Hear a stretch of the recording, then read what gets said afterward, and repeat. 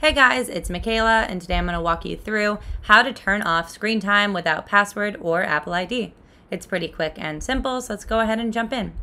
First, you want to go to settings in your phone, and then we're going to go down to screen time, and you can hit, I just need to turn it on so you can see. Basically, if I wanted to set it up with a password, I have the use screen time passcode, and I could set up this passcode.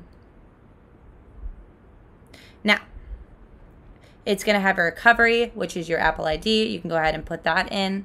If you don't have the password or the Apple ID and you're trying to turn this off, there's no way to do that. The only way to do it is with the password, and if not the password, you use your Apple ID like you would, like I showed you, and then you can go ahead and log in.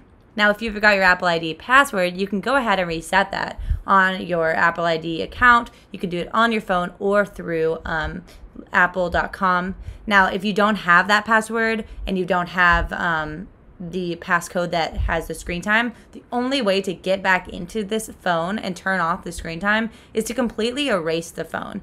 And that's pretty easy to do. However, you're going to lose all your information, especially if you don't have the Apple ID to back it up to.